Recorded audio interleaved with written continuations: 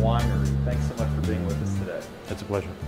You're going to give us a little tour about the new facility. So we're actually here in the winery right now. Do you want to talk to us a little bit about the whole project and how it kind of came to fruition?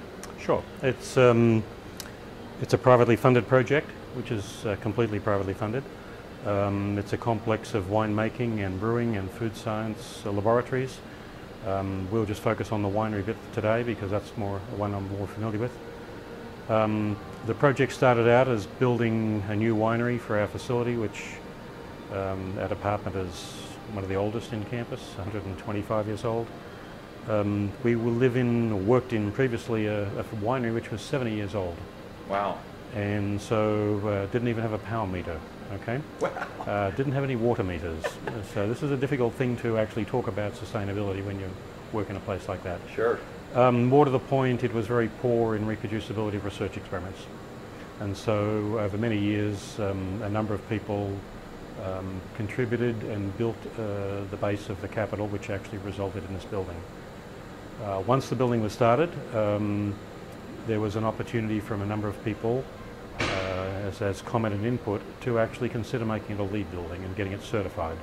Not simply saying it's LEED equivalent, actually getting it certified. Wow. And that costs extra money. And so the question was, if we were going to be LEED certified, would we go for LEED Platinum? And how much would that cost, and would we be able to raise that money? How much money did it cost? The building was approximately $14 million when it was started. The premium for LEED Platinum is about $2 million. So it's about a 17% premium on the base building. The base building close to what was thought to be LEED Gold. But a very complicated building, a lot of different demands, but a lot of different spaces. So it's not just square footage, it's actually quite complicated square footage. And how did you raise the money? Because it was all private, correct? Well, it begins with a begins with a starting gift from Mr. Mondavi. The complex that you probably saw outside the Mondavi Institute buildings, that resulted from a gift that he made to the university that was matched by state funds, and then some additional money from the campus and the college that resulted in that being constructed. He also set aside an amount of money which was for the winery to begin. That was matched with others for the money for the brewery. A number of other people, now up to something like 200, have contributed to build it from basically 5 million to 8.5. That's when the project began. At that time, a group of people, the most important of them being Jess Jackson and Barbara Banke, gave us a gift to ask each of the teams that were competing to do an estimate of what it would take their base design to be a LEED Platinum design. And that gave us 3 estimates of what it would be for essentially different variations of the same building. When we got that estimate, we went back to them. They provided the first third of that money. Others then followed and matched them, and suddenly we were 1.2 out of 2.1 million quickly. Wow. And that reset the course of the project to be a LEED Platinum building. Cool. So let's walk around. Sure. And let's check out some of the big elements of the facility and how it became LEED Platinum, and sure. what it looks like on an energy side. So there's a number of features in LEED. There's 5 or so categories. Let's just focus on the energy ones. So the issue really is, how do you build a building with high natural light, daylight, high thermal efficiency, minimal use of lights, high efficiency lights, nighttime cooling, on-site renewable power. What else? In this case, one of the features of a fermentation hall is that carbon dioxide is being released from all the fermenters. So you're looking at roughly 80 of the 150 that we will have eventually. These are 200 litre research fermenters. Each of them has been designed to capture the carbon dioxide and remove it from the building. Normally in a winery that would simply go into the air. You'd bring in outside air, as you bring in outside air in a hot climate, which is what we're in, you actually then have a big cooling load because you brought in outside air. Right. So if you can capture the CO2 and duct it out of the building, you don't have to bring in the outside air, you don't have the cooling load. So that was not just, that's nothing special about the building, it's special about a winery building. Sure. To actually greatly reduce the amount of air conditioning required. The surrounding part, you'll notice, well, this is daytime, it's 1:30. It's a sunny afternoon in Davis in November, and the only lights that are on are security lights, which we can't turn off. So this is daylight, and we typically teach and operate most of the daytime in natural daylight inside. The material, I think, is called, drawing a blank. It's a multi-layered plastic material which has basically, well, think of a dual pane window. Mm-hmm. This is like 3 dual pane windows. 3 air gaps with dividing plastic, high light transmission, high thermal efficiency. Cool. The roof looks like a steel roof. Well, it is, except that it has about 12 inches of insulation between the bottom of it and the outside of it. And the outside looks just the same, so you think it's a single layer steel roof, but it's actually a very heavily insulated steel roof. The building architecture was trying to be barn-like, looking at agricultural buildings, hence the roof. In this facility, in this main room, where we can do triplicate replications of up to 50 wines at the same time. Cool. Heated and cooled independently, chilled water systems, which again are very efficient. Not very hot water and not very cold water, but hot enough and cold enough to control the temperatures of what we want. So we've clipped the energies of the cooling load dramatically, and we've clipped the energy load of the heating performance. What about the renewable energy? Renewable energy, yeah. So the south-facing slopes of this entire building will be covered with solar panels. We don't have them yet, but they hope to be installed in December. That'll generate 100 kilowatts at peak load. That puts the winery completely off the grid during daytime. Wow. It becomes now a fully solar winery by kilowatts, not by kilowatt hours. Okay. On a kilowatt hour basis, this is an energy positive building. Not a net so neutral. You're power back, huh? We'll send power back and we'll give it back to the campus, and I'm sure they'll be appreciative. Sure. But the campus purchased an agreement which allowed us to be solar, which allowed us to be LEED. In terms of LEED points, roughly 40% of your on-site renewable will give you 6 points, or the maximum you can. This building is 100%. So we're well beyond the point score on a LEED Platinum in that category. And it's my understanding we have more renewable energy than any other LEED Platinum building in terms of load. Wow. Corresponding to that, we have rainwater capture from this roof for toilets and landscaping, and that's my understanding the extent of rainwater use is more than any other LEED Platinum building.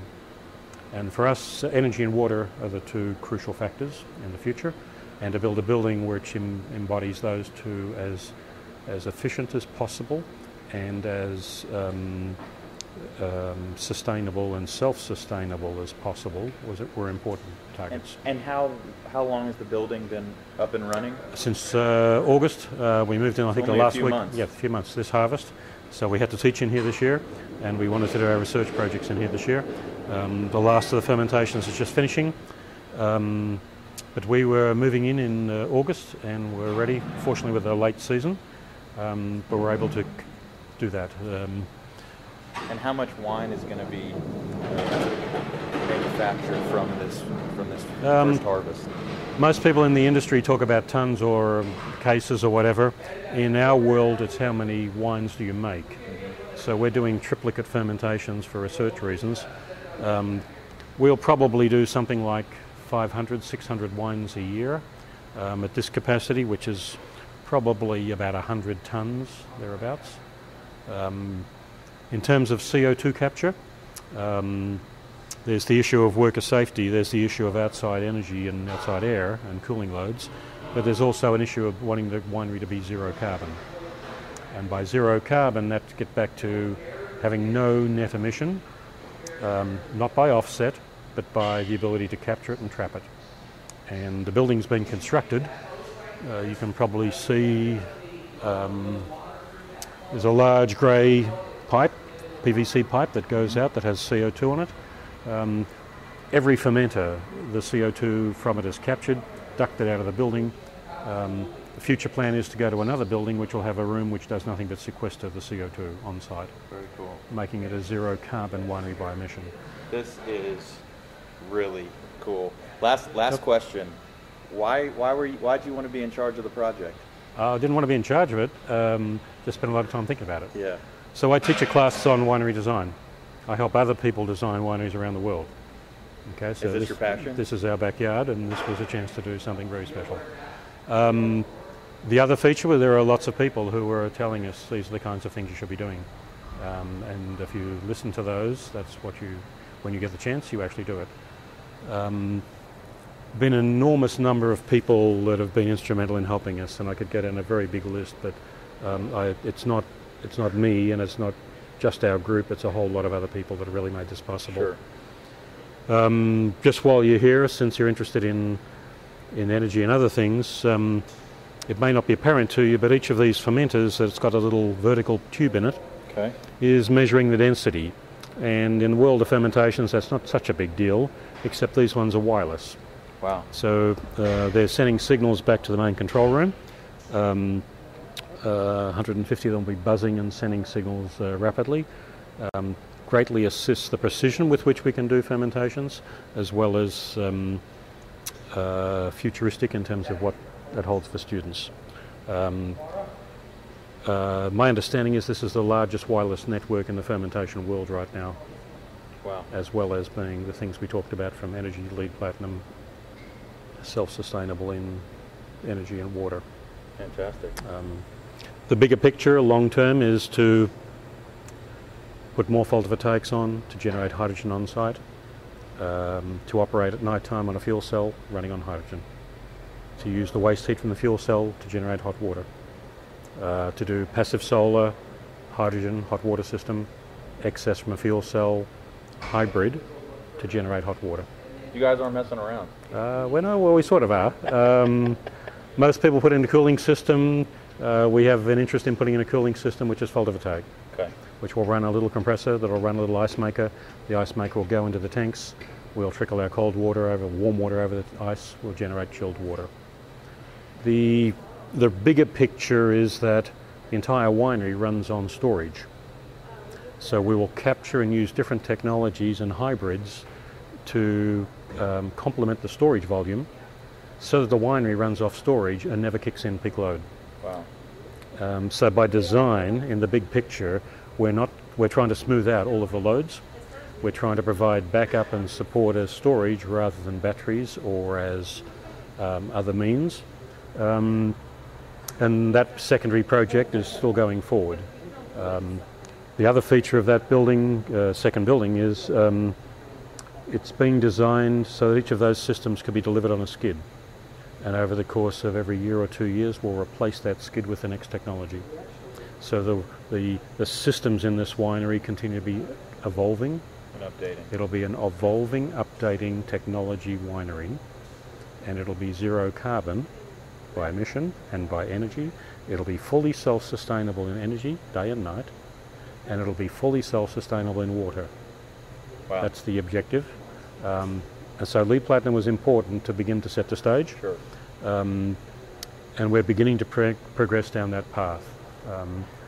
The most striking thing is that 5 years or so ago, even longer, when we first talked about these kinds of things, they were almost called heretics. Sure. We don't get called heretics anymore, and in some respects, there's an obligation that people want us to do these things, not so much to find the magic answer, but to show what's feasible, proof of concept, get metrics, show performance that people typically can't find data for, as well as to demonstrate that principle in a building. This one happens to be a winery, as well as surround our students by that kind of technology, that kind of vision, that kind of perspective. Sure. And all of that's coming together in what we have here. Well, thank you so much for giving us some time today to show us the winery. This is very, very cool, and I have no doubt that our audience will greatly appreciate the time that you've given us, and we definitely want to stay in touch. Thank you.